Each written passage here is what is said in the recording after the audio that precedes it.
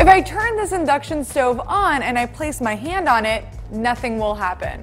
Now, if I replace my hand with a pan full of butter, it'll heat up almost immediately. To understand why I didn't get a second-degree burn, we have to dig into the science. An induction burner is made up of an electromagnetic coil covered by a ceramic plate. When you turn it on, an electric current runs through the coil to create a magnetic field. Note that none of this is actually creating any heat. For that, you'll need a pan.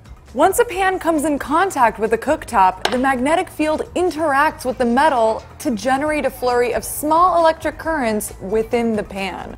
And since iron and stainless steel are pretty bad at conducting that electricity, it's quickly converted to heat.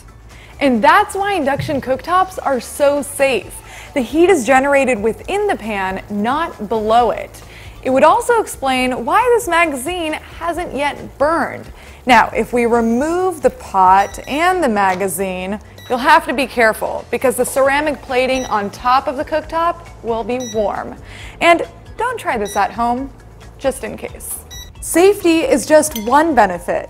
Induction cooktops use less energy than electric stoves, which can save you money. They can also heat things very quickly. And finally, a huge plus for busy cooks, they're super easy to clean. There are a few reasons why you might think twice before getting an induction stovetop. The biggest problem is that they only work with stainless steel or iron pots and pans.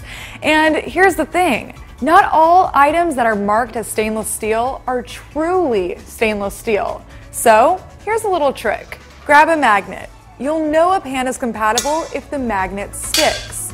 If it doesn't, that pan will never get hot. And finally, an induction stove will never heat the sides of your pan the way a gas burner can. So cooking certain things might take a little bit longer or just won't produce the same results.